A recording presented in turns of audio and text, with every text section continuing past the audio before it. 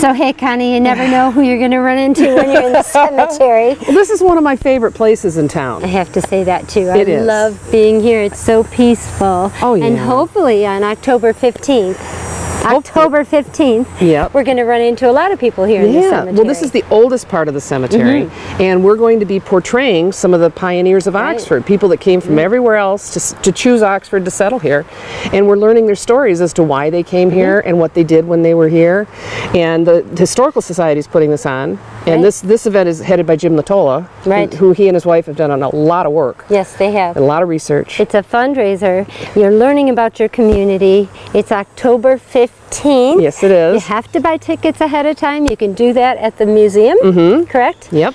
Or you can go to the website and order your tickets. Or the Facebook page. Or the Facebook page. Limited amount of people.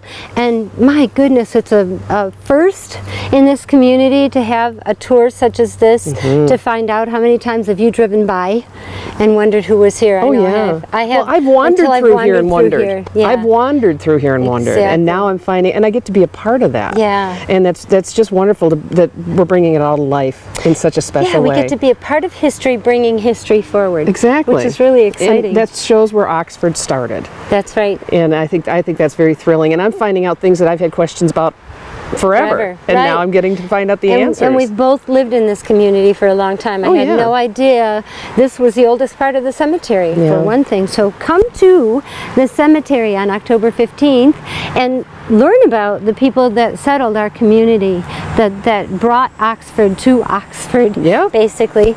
October 15th. You're gonna gather at the museum. Yep. And then they will be shuttled over here, and you will trip back in time and wander the museum, the museum.